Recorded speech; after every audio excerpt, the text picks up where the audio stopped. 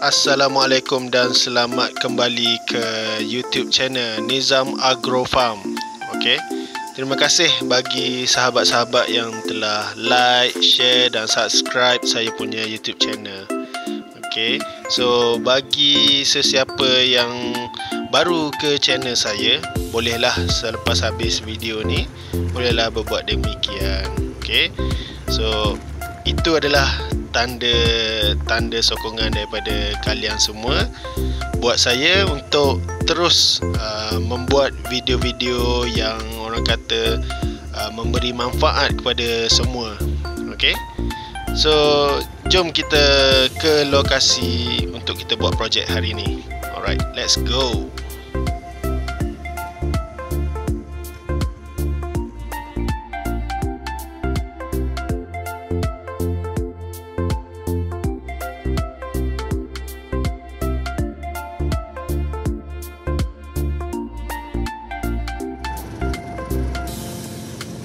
Okey, kita dah nak hampir sampai ke destinasi yang kita tuju. Okey.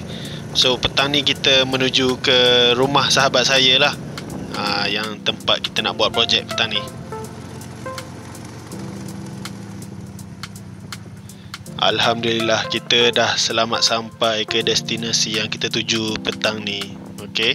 So ni tempat sahabat saya lah. Okey. Dia ada kebun lah. Alright, jom kita teruskan.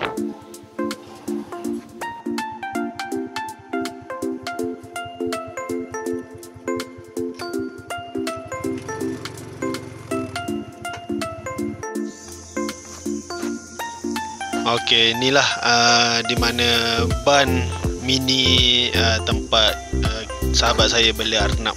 Okey. So jom kita tengok dulu apa yang ada kat dalam ni. Okey. Seperti yang kita semua dapat lihat, okey, ni sangkar arnab satu lapis Ada setengah tempat tu dia panggil sangkar keranda. Okey. Sangkar keranda. Dia tengok mana-mana lain tempat, lain nama orang panggil, benda sama je. Okey. So sangkar ni kalau kita boleh tengok kat sini, dia tak ada pintu tau. Okey. Sebenarnya sangkar ni dah buat lama dah ni, dah buat waktu first PKP dulu. Maksudnya dah ni dah PKP kali ke berapa pun tak pasti dah. Okey. Sebab kita pun busy, ada tugasan masing-masing. So ni beli arnab ni pun waktu kita ada masa lapang, kita bolehlah tolong-tolong sikit-sikit. Okay. So misi kita hari ni nak orang kata nak tukarlah, kita nak siapkan kerja kita yang tergendala ni. Okay. Okay. So sini saya nak share sedikit. Kalau boleh perhatilah, ada orang buat guna kabel tie, ada orang guna M-click, J-click. So sangkar ni saya jalin satu-satu. Okay. Memang makan masa, tapi hasil dia memang puas hati lah. Okay. Tengok, saya jalin satu-satu. Okay. Okay, jom kita teruskan kita punya projek. Okay. So saya kalau sebelum buat sesuatu tu, saya suka ukur 2-3 kali. Okay. Sebabnya kalau sesiapa yang pernah buat sangkar lah kan, sangkar jaring ni, BRC ni, kalau kita silap potong satu petak pun kita akan rugi lah. Ataupun sangkar kita akan jadi tak cantik, akan jadi sengit lah, apalah kan, sebab kita dah tersalah potong. Okay. So tak apa, ambil sedikit masa, kita ukur betul-betul, bagi puas hati, baru kita potong. Okay. Okay. Pastikan saiz yang kita ukur ni lebih besar daripada lubang pintu ni lah. Okay. Okey, kita dah dapat ukuran yang kita nak. Okey, jom kita ke tempat untuk kita memotong besi lah, motong BRC ni. Okey. Alright, so ni adalah alat-alat yang kita perlu pakai lah. Okey, mata pemotong grinder, alat pengukur dan jaring lah. Okey, so jaring kita pakai jaring BRC 17G yang lebihan kita buat sangkar hari tu. Okey, so dia kuat lah.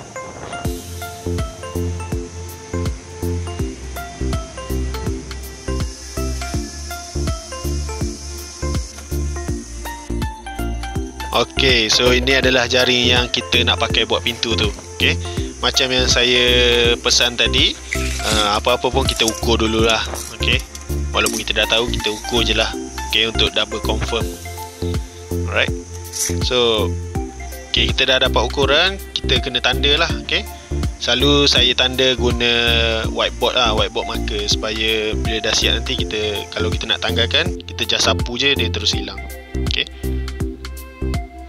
Okey, sekarang ni kerja-kerja memotong. Okey, kalau boleh kerja-kerja memotong ni yang kita perlu titik berat adalah keselamatan kita lah. Okey, kalau boleh kita pakai sarung tangan, kita pakai kacamata supaya lebih selamat lah. Okey, so bagi sesiapa yang first time, kalau boleh minta tunjuk ajar daripada orang yang lebih berpengalaman lah. Okey.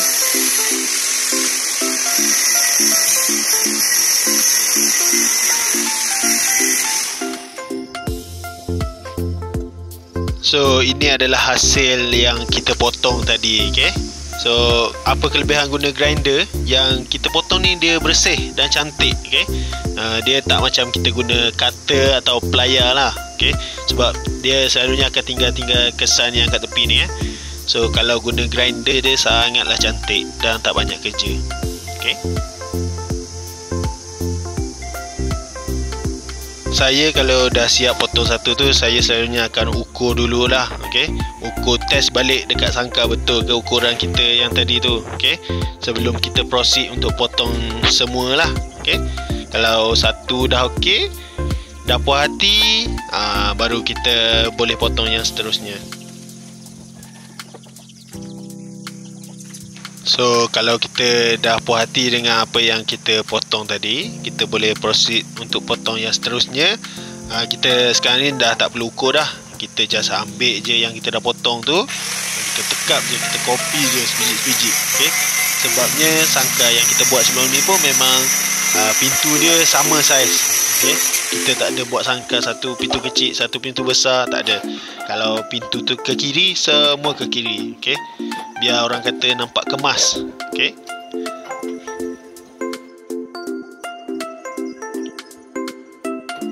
Untuk kerja-kerja memotong ni, saya lebih prefer kita cari kawasan yang tak berpasir.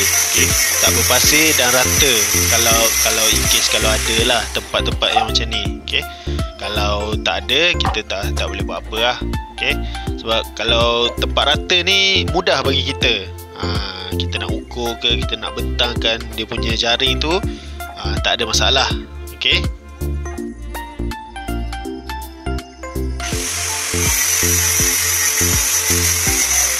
Di sini saya nak ingatkan jugalah, okey, waktu kita potong jaring ni, kalau kita tak biasa sangat menggunakan mesin grinder ni, kalau boleh kita lapik lah, letak something, letak kayu ke dekat bawah jaring tu, supaya waktu kita potong tu tak ada terkena lantai. Okey. Okey, inilah hasil yang kita dah potong tadi. Okey, semua sekali ada 10 pintu. Okey, 10 pintu sangkar arnab. Okey. So sekarang ni kita nak pastikan je straight macam ni. Okey. Inilah hasil dia setelah kita dah cuba luruskan jaring ni lah. Okay, kita memang tak akan dapat perfect lah. Okay, jom kita pergi pasang dekat sangkar kita. Okay, let's go. Alright, so ini adalah hasilnya yang kita potong tadi. Kita cuba letak dulu sebelum kita start ikat dia. Okay,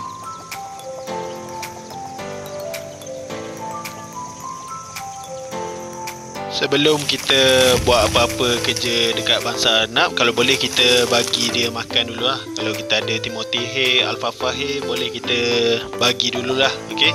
Untuk kita kurangkan dia punya stres lah. Tambah-tambah kita buat kerja siang hari kan.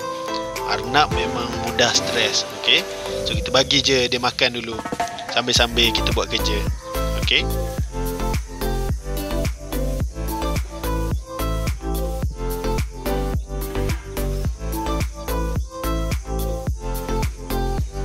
Diorang ni kalau dah dapat makanan, diorang okey lah. Diorang tak adalah nak rasa stres, nak gelisah sangat. Okay? Tambah-tambah dapat Timothy hay ataupun alfalfa hay petang-petang, memang dia orang suka. Okey. Siap ada ayam sekali berkawan dengan arnab. Okey je. Okey, untuk part pintu ni saya ikat menggunakan dawa hijau. Okey, sebab dawa ni memang dah beli lama, so kita pakai je lah. Okey, projek kita ni memang kira DIY dan pakai apa-apa yang ada je. Alright. So untuk part kunci dia, lock dia, saya buat jenis simple je. Okey, tapi sekarang ni dah mudah dah. Dah boleh beli spring lock daripada seller-seller online, ada dekat Shopee ada. Okey, mungkin lepas ni kalau ada bajet lebih kita tukarlah kot.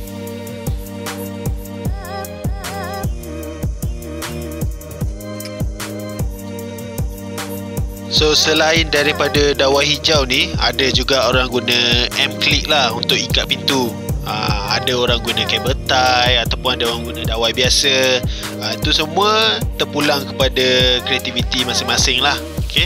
Kalau nak mudah boleh pakai kabel tie, tapi kabel tie ni maklum sendirilah, arnab ni jenis haiwan yang suka menggigit. Okay? So kalau letak kabel tie tu memang kena selalu perhatilah. Okay? Kok ada yang dah tergigit. Alright.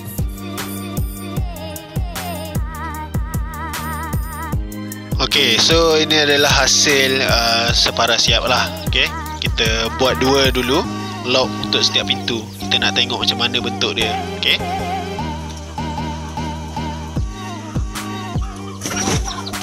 Okay, selesai sudah lock kita 3 lock untuk setiap pintu. InsyaAllah akan kuat lah. Okay. Tambah-tambah pintu dekat atas ni. Okay, so sekian saja sedikit sebanyak yang saya boleh kongsi lah. Okay, so kalau ada apa-apa soalan boleh je ni tinggalkan di ruang komen. InsyaAllah nanti saya cuba balas. Okay, atau kita bincang sama-sama macam mana nak selesaikan. Alright. So terima kasih bagi yang telah menonton video ni sampai habis. So insyaAllah lepas ni kita akan buat lebih banyak lah video-video yang bermanfaat bagi semua orang. Okay, bagi yang belum subscribe boleh habis video ni terus subscribe. Okay, sekian, terima kasih. Assalamualaikum.